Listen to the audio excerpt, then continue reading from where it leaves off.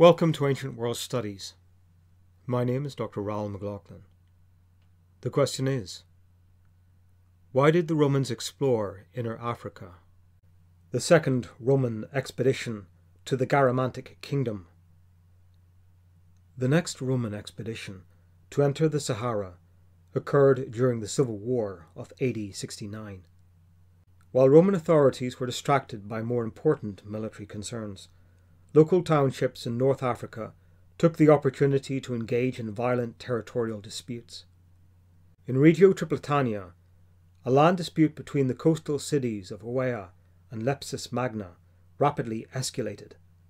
When the people of Oea appeared to be losing, they summoned assistance from the Garamantes, who arrived with a large war band to overrun the olive groves and carefully managed field systems surrounding Leptis. This intervention by the Garamantes was an act of war by foreign people that required an immediate response. Tacitus explains that a quarrel originating in robberies of grain and cattle by two rustic populations had grown from this insignificant beginning into pitched battles. The people of Oea, who were inferior in numbers, had summoned to their aid the Garamantes, a wild race incessantly occupied in robbing their neighbours. This had brought the people of Leptis to extremities, and when their territories had been widely ravaged, they cowered behind their city walls. Roman retaliation would initiate another phase in Saharan exploration. The Roman governor, Valerius Festus, sent an advance force of fast-moving light auxiliaries, including mounted cavalry, into the region. These forces routed the Garamantes before the 3rd Legion had been fully mobilized and marched into position. Together, these Roman forces managed to intercept the raiders and recapture most of the stolen possessions. Tacitus reports, the Garamantes fled at the arrival of the auxiliary infantry and cavalry. The whole of the booty was recaptured, except for some items which the plunderers, in their wanderings through inaccessible villages, had sold to more distant tribes. According to Roman systems of honour, retaliation was required, both as a punishment and a deterrent against future transgressions. Pliny confirms that routes into the Fezzan were not known with certainty, since the Garamantes concealed from strangers the location of frontier wells and watering points. Nevertheless, the Romans advanced against them, and marching into the inner desert, they discovered a shorter, 4-day route into Garamantic territory, passing a landmark known as the Head of the Rock. This route may have passed through Mizda and Garet El Garba to reach Brak at the northernmost oasis, the Wadi ash-Shati. Pliny describes this expedition as a war, but it was probably a brief campaign, with the Garamantes submitting to Roman terms once the army penetrated the desert barrier and reached their oasis network. But although the Garamantes capitulated, there was no conquest or permanent occupation of their territory. It is speculation, but perhaps from this era onwards, the Garamantes were placed more firmly within the Roman sphere of dominance. The geographer Claudius Ptolemy refers to another expedition into Garamantic territory, occurring about 10 years later. This episode is not mentioned by Pliny the Elder, who completed and published his natural history in about AD 75.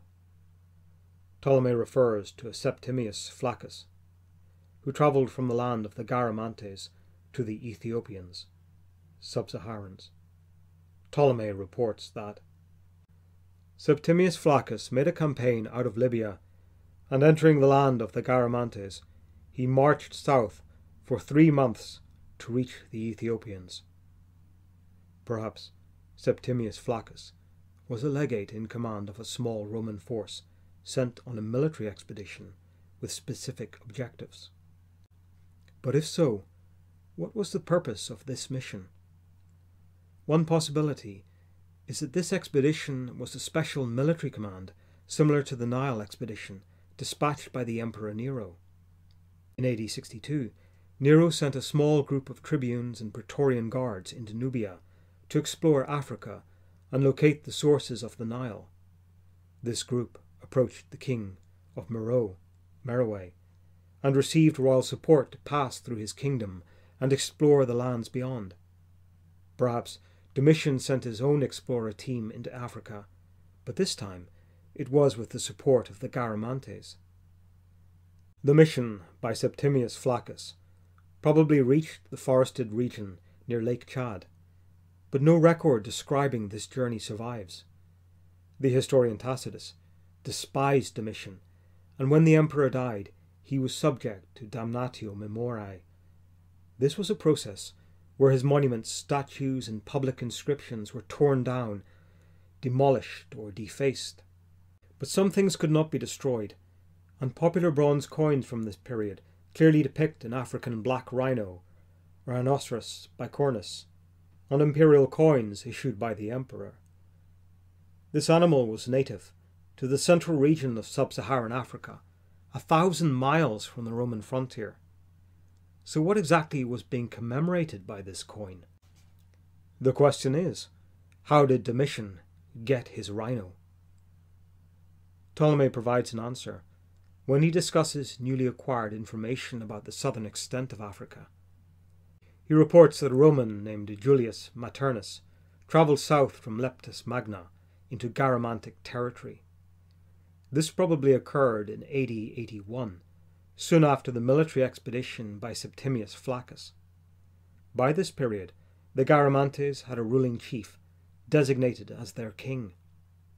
When Maternus reached the Garamantic capital, he discovered that the king was planning an expedition across the southern desert to reinforce his rule over sub-Saharan populations. Ptolemy reports that Julius Maternus set out from Leptis Magna and accompanied the king of the Garamantes, who was making an expedition against the Ethiopians. After they had all marched for 4 months to the south, they reached Agisimba in the Ethiopian country, where the rhinoceros congregate. Agisimba may have been near Lake Chad, which had tribal groups that the Garamantes ruled directly, whereas the dominant power extracted tribute or services. The ancient name, Agisimba, resembles an early Bantu phrase meaning land of the lion. Ptolemy still adhered to Greek theories that Africa was a small continent barely extending beyond the Sahara. He therefore dismissed the distance travelled by Maternus. Ptolemy argues these accounts are implausible because the inland Ethiopians, sub-Saharans, cannot even be a 3-month journey from the Garamantes.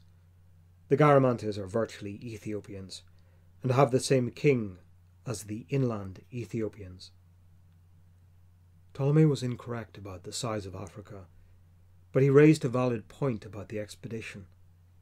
He argued that the journey of several months was probably not a continuous passage made in a single southward direction. Instead, the journey was probably a tour of widely spaced regions containing a network of oasis sites and watering holes. Ptolemy argues it would be preposterous to think that the king's expedition to his subjects was in just one direction, from north to south, when these people are stretched out far on either side, to the east and west. It is also incorrect to imagine that the king made no significant pauses anywhere in his journey. Perhaps the king allowed Maternus to accompany members of the royal court on an inspection tour of his outer territories. Maternus might have been a commercial agent, or perhaps a Roman military official assigned the task of assisting an allied regent. Alternatively, the emperor may have sent him on a mission to acquire exotic animals for a grand event in the Flavian amphitheatre in Rome. This monumental building in the centre of Rome is now known as the Colosseum.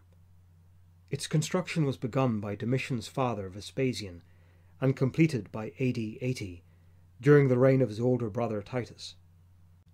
When Domitian came to power the following year, he enhanced the Colosseum with additional upper-level galleries that increased crowd capacity to up to 80,000 people.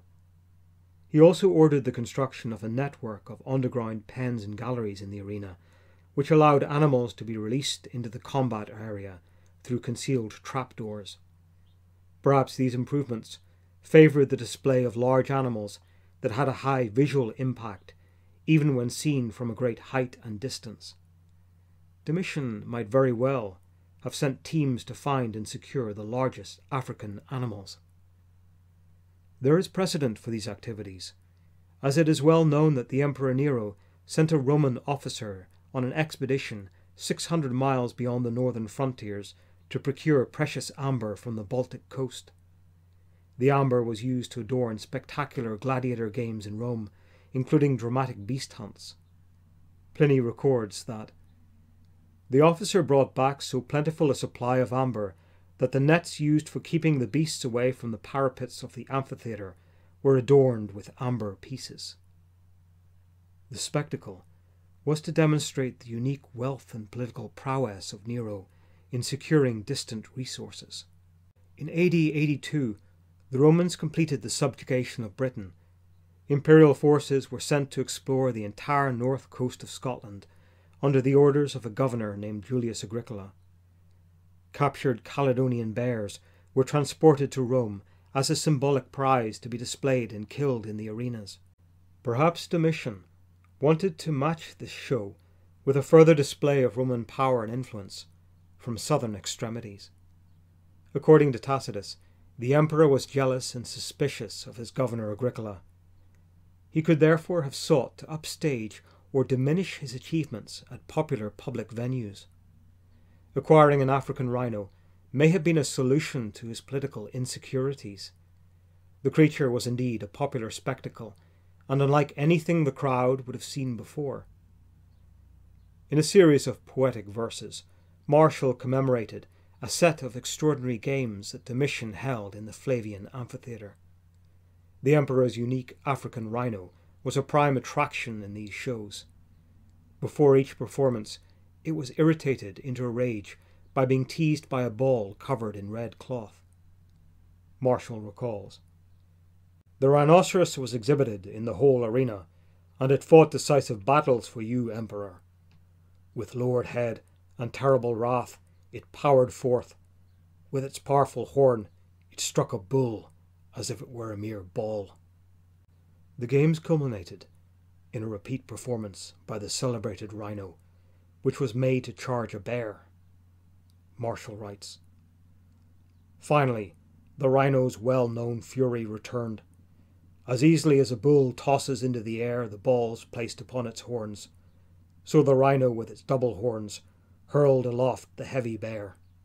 To capitalize on the popularity of this exhibit, the emperor had numerous low-value coins issued bearing the image of the animal. These bronze coins, known as quadrans, were minted in large numbers between AD 83 and AD 85, and were made widely available to the masses in Rome. Later, this motif reappeared on coins issued by the Alexandrian Mint in AD 92. Despite this symbolic image of Roman power in Africa, the territory of the Garamantes remained independent. When Tacitus published his histories in the early 2nd century AD, their Saharan kingdom was not considered part of the empire. Ultimately, the monuments that Domitian erected to his distant imperial schemes were destroyed by damnatio memoriae, the destruction of monuments. But the small bronze coins, carried in the purses and pockets of ordinary Romans, survived annihilation. They still provide a fascinating insight into the Roman view of Africa as somewhere dramatic, distant, and dangerous. Thank you for your attention.